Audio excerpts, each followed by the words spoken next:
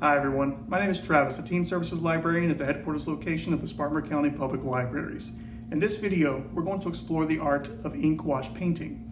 Ink wash painting is a technique that traditionally uses black ink and water to create different shades that make form, depth, and shadow. The technique originated in China nearly 1,400 years ago and has been practiced for centuries in many East Asian cultures like Chinese, Korean, and Japanese. We're going to look at traditional practice as well as other techniques like you'll find in watercolor painting. To help get you started, we are offering you a free ink wash painting pick-me-up kit, available while supplies last. The pick-me-up kit includes heavy watercolor paper, calligraphy ink, a calligraphy brush, and a paint palette. Before you start painting, you will also need to prepare a clear, safe area to paint. The black ink will stain, so be sure to gently squeeze the bottle, keep it sealed when not in use, and be careful not to splash or spill. To help, I recommend laying down old newspapers. Keep paper towels or an old cloth handy. And of course, you will need water to paint. Once you have your materials and you're ready to begin, pour just a little bit of water onto your palette.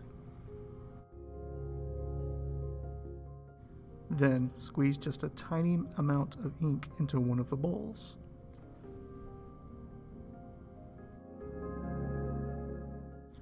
Make sure your brush is soft by saturating it with water. You can use the empty areas of the palette to mix water and ink into darker or lighter shades. High ink density makes dark lines. More saturation with water makes lighter lines. Before you start painting, it's a good idea to practice with your brush. A brush dipped directly into ink will make a very dark line. Pushing down on the brush, or using the sides of the brush, will make wider lines. As the brush becomes less saturated, the ink wash fades and can leave traces. Many artists use this effect to the benefit of their work.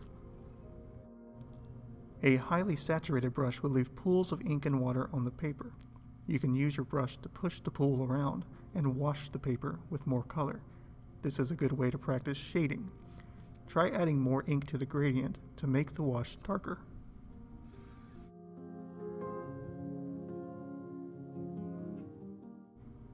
In traditional Japanese ink wash painting called sumi-e, the idea is to capture the spirit of the subject in as few brushstrokes as possible. Every brushstroke has intent, and needless details are eliminated. Try practicing your brushstrokes by painting bamboo leaves. Place the tip of your brush on the paper and gently press down as you flick the brush forward.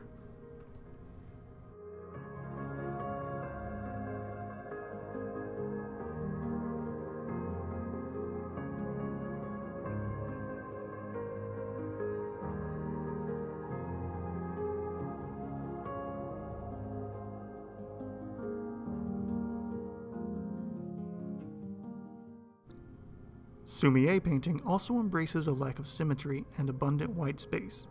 In this way, you become more in harmony with the work, capturing the essence of the subject and providing a dynamic way for you to use your mind to fill in the space, creating balance between the art and the viewer.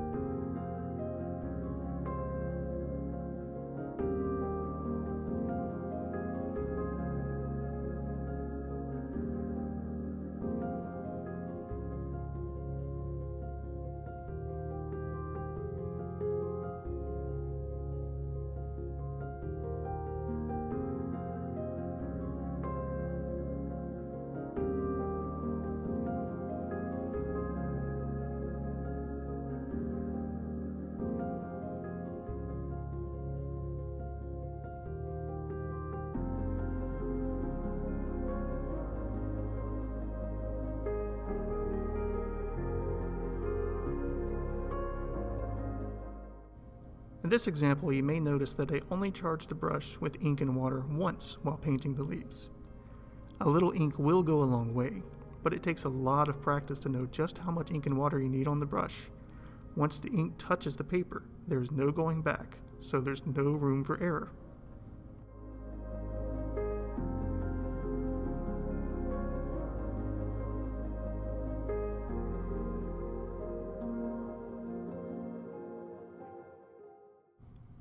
Now I saturate the brush with a little more water, not too wet, and I paint the bamboo stems by gently pressing down and dragging the brush up the paper, lifting occasionally to create the joints.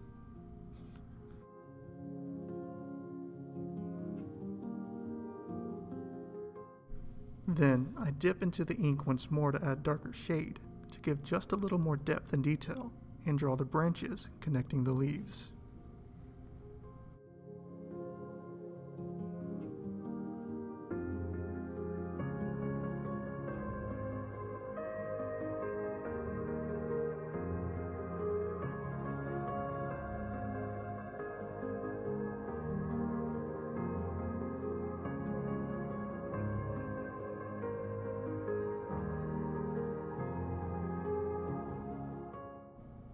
By saturating the brush to fade the tone, you can also add depth by creating background.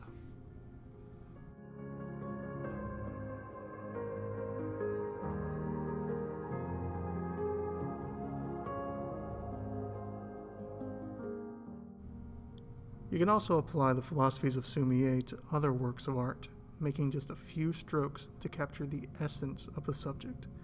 Think of something you enjoy and want to capture in art, be it a plant, a landscape, or even an animal.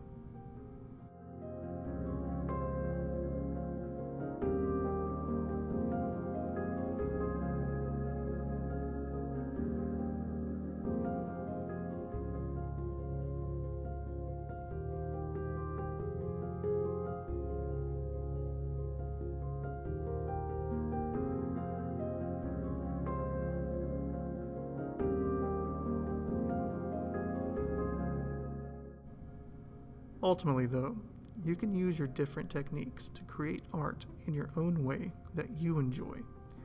You can practice Seumier, or you can even use your brush like you would a pen or other style of drawing or painting.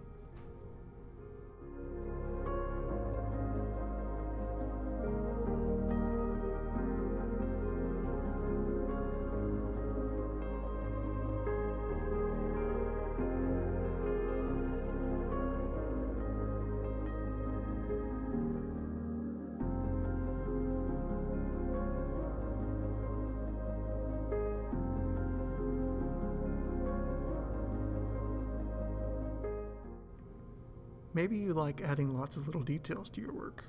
It's your art, and you can paint it the way you want. Shade like you would with watercolor. Or, if you even want to get more creative, you can experiment and try new things.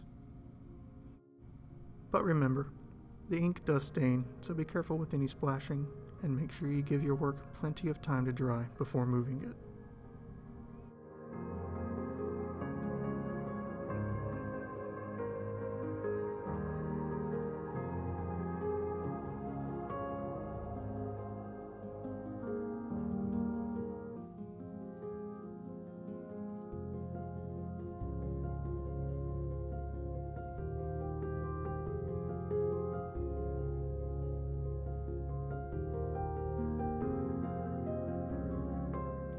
Thanks for watching. I hope you enjoyed our video, and I hope you enjoyed painting. If you want to learn more about ink painting technique and the rich history and culture surrounding ink wash painting, you can find lots of books at the Spartanburg County Public Libraries. And remember, check back with us every Wednesday afternoon for fun new teen programs. And be sure to follow us on Instagram and Facebook at SCPL Teens for fun event information, contests, giveaways, and more.